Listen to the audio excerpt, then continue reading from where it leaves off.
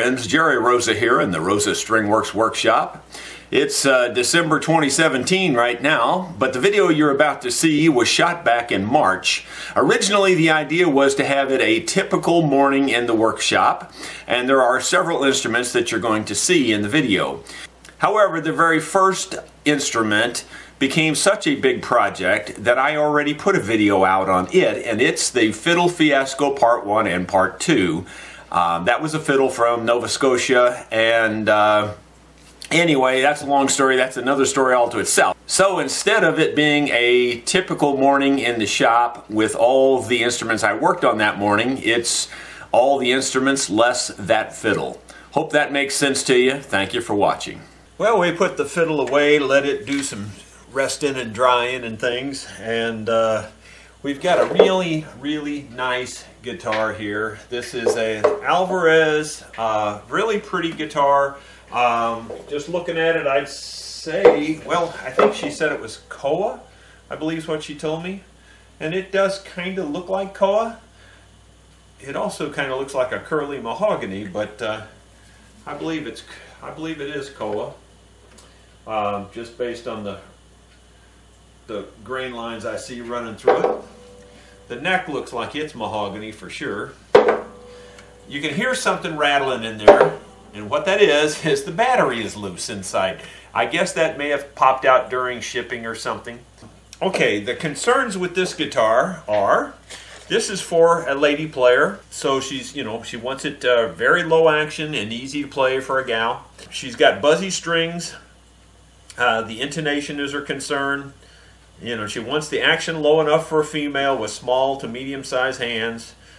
She's just asking, is the neck straight? Are there any snags or any edges that need to be looked at? General look, over the whole thing. Okay, well, I've actually given it a pretty quick look over here. I only notice a couple of things. Just tuning it up. Okay. If you just tuning it up, and all I'm doing is just raking the strings, you can hear buzzes. There's buzzing, buzzing. Almost every string's buzzing. I checked the action here, and it's actually looking pretty good up in here. It's at 80 thousandths on this side and 90 thousandths on this side, and that's just about where I like to see them. I don't like to see them go much lower than that. That's pretty nice, but up here it's just crazy low, and I mean, I really mean it's crazy low. You can't play a guitar this low. I'm going to say there's less than 10 thousandths of an inch,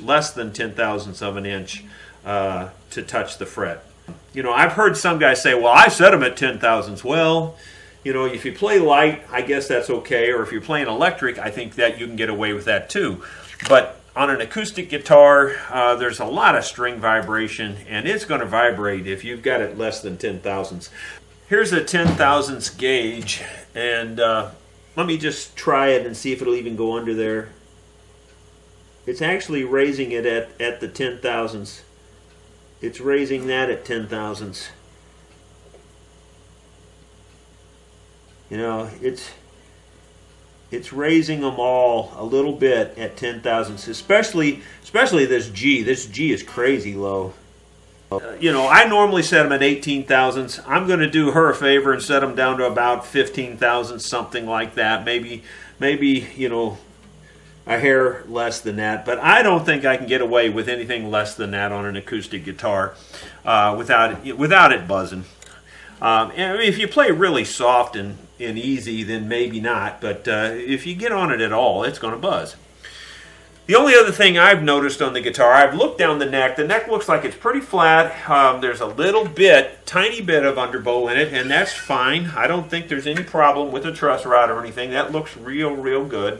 This area looks good. I don't see any real problem there. I'm a little bit concerned about a few of these pegs, though. Well, as a matter of fact, all of them look like they're pulled forward quite a bit. They look odd the way they're leaning. It may be the way it's made. It may be on purpose. I don't know. They just look odd. So I'm going to look at that real good when we take the strings off of it. I'm not a fan of this pickup type bridge here, but you know, it needs that for the pickup. It is electrified, obviously. This little sound hole cover's pretty, and we'll have to take that out and get in there and fix that battery, because that's driving me crazy right now.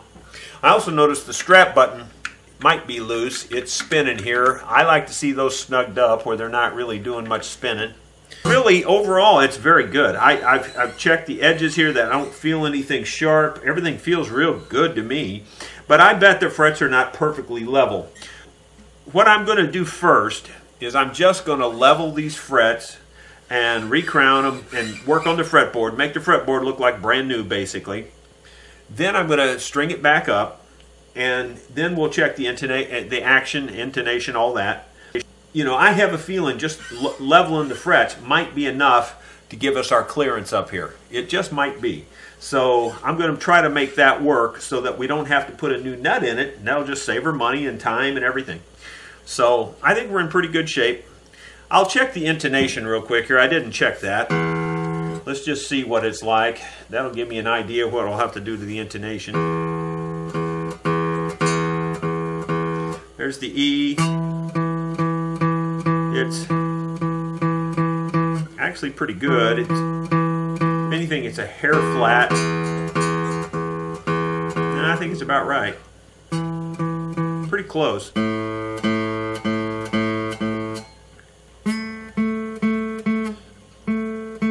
Hair sharp on the A. You know, once again, with this type of bridge saddle, I'm not sure we can do much about it. Although it does, I got to tell you, the saddle itself looks like it's leaning forwards a little bit too. I'll look at all that when I take the strings off. But if that's the case, if it's leaning forward, that would make this sharp.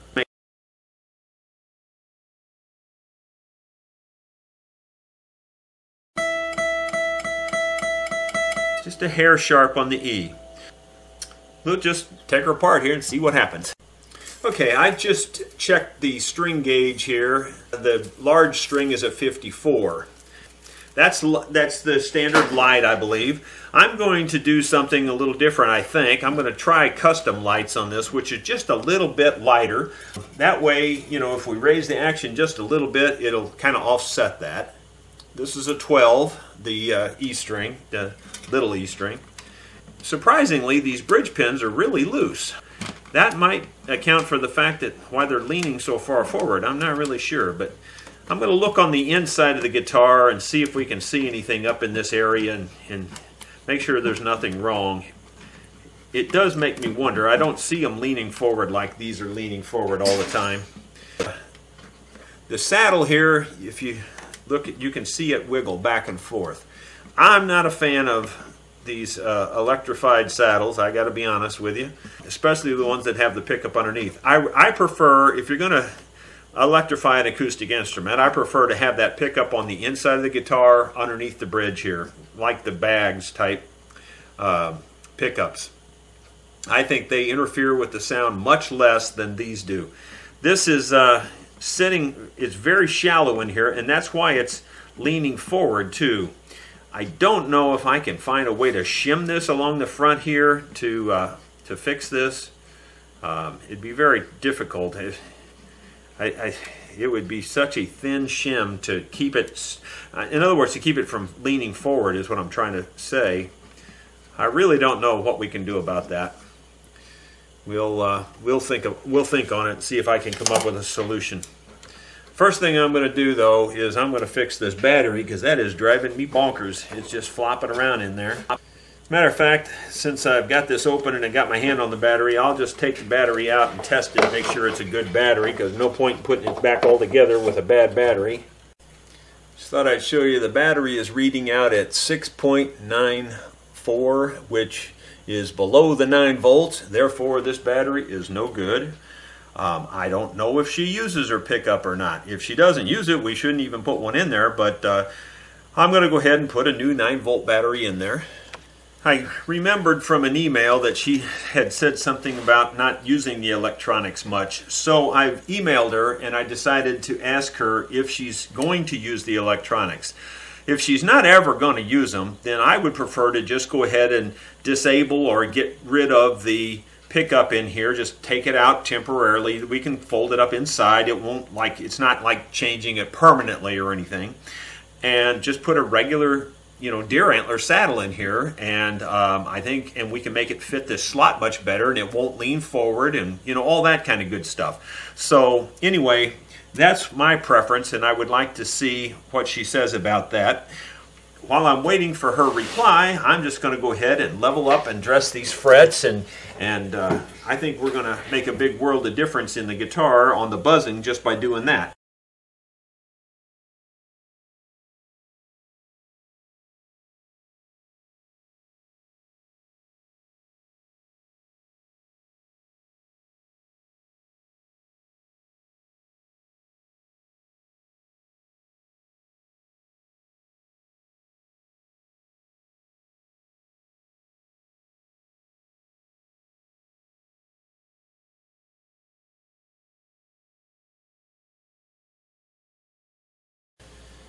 I'm going to put a little bit of linseed oil on the neck here, and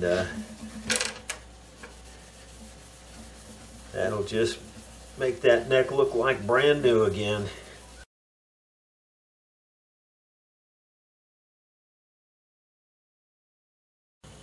Well, that's about all I can do till I hear from the customer about the battery, because I'm not going to put the strings on there till then, so we'll go on to the next instrument.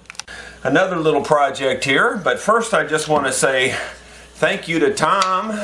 Tom was the fellow who, if you've watched part 1 of the video, the Regal Wreck, he owned that guitar, and he sent me some really nice deer antler. These will be great. I'll be able, and he sent this piece too. This piece probably won't work for an antler saddle, but I might be able to use it for a nut. These tips are pretty solid, and sometimes you can use that much of it for a nut, or a mandolin nut, perhaps.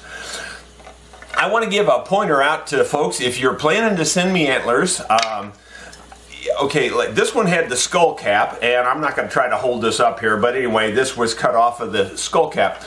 If you're going to cut them off, here's just a suggestion. If you would just cut them straight down the middle, just, the antler come off these sides, just cut right between the antlers, just cut that part. First of all, that'll be an easier cut. Second of all, that'll save the very best part. The very best part is actually the base of this. The base is really solid.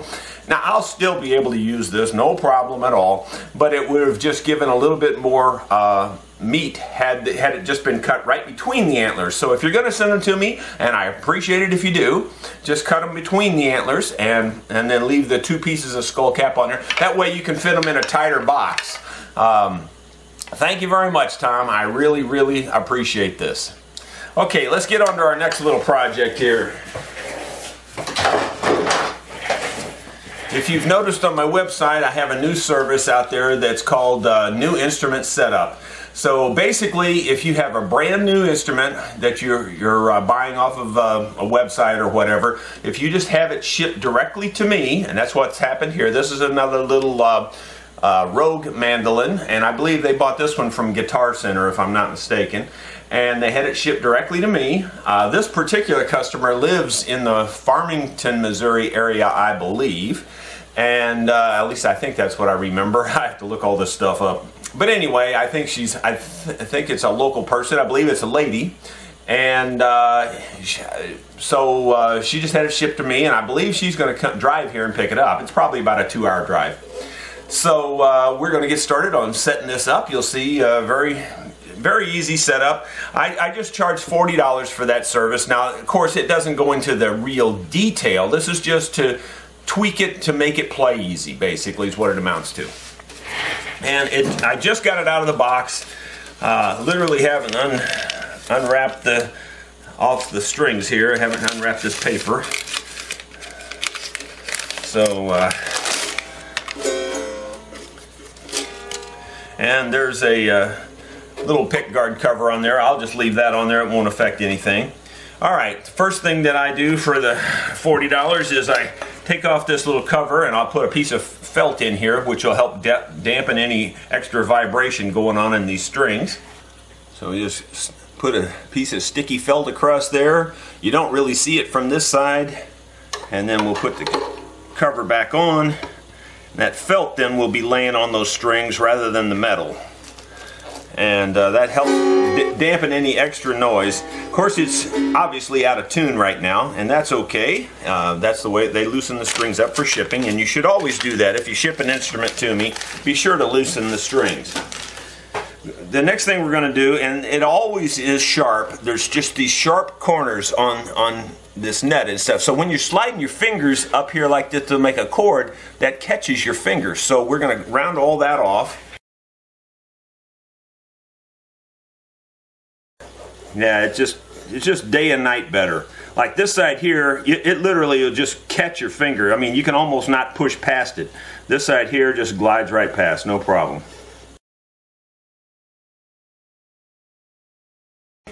Now we're going to do the very same thing to the saddle itself. Your hand can touch the saddle and catch these sharp edges, and it sometimes actually kind of hurts even. So we're going to just go ahead and cut all these little sharp corners off. Bevel everything.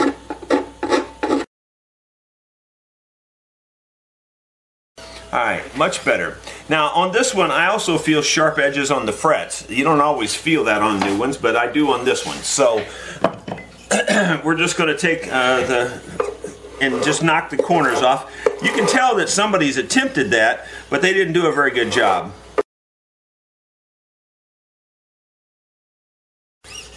Much better. They actually, you could almost feel them sticking to your fingers. You can probably see the little bit of filing there on the fretboard that has come off of there, and those are just those little corners and things that were sticking up. And I just sweep all that off. Okay, now we're actually ready for the actual setup, and this here can take a little longer. It really depends on the instrument, but I get out my little 18 thousandths gauge here, and you can see here that it's quite sloppy. There's plenty of room in here.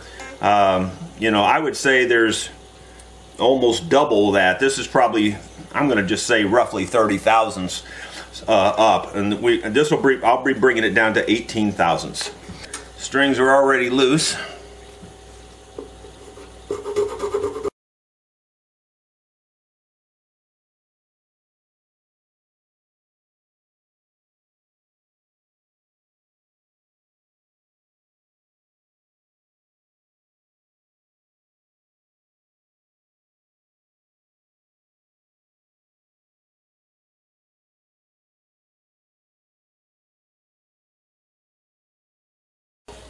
Right on the money.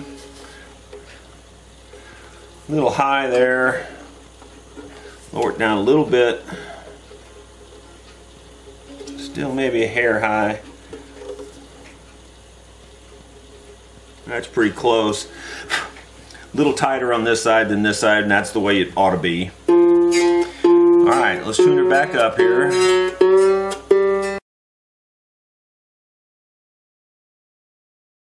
Alright, so let's see.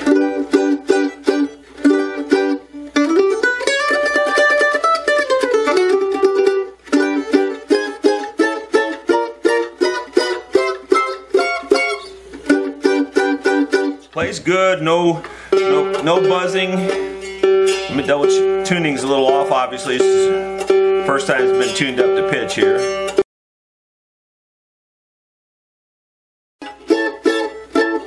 Yeah, it plays nice, easy, no problem at all. The G's a little bit high yet, so we're going to take it down. It's still quite high actually. The D is pretty darn close. I don't hardly even see it move at all when I press the D. Actually, I don't see it really move. The G is moving though, so the G is still high. We'll take it down.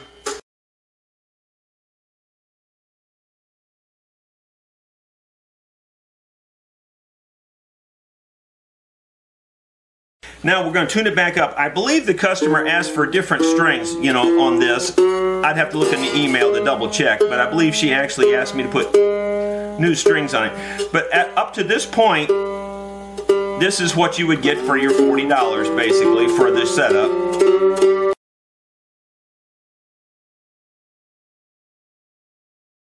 Now, that's what you get for the 40. If you want extra things like different strings, of course, I got to charge you for the strings and things, and a little bit of time to change them out. But otherwise, that's what you get. So just thought I'd let you see that.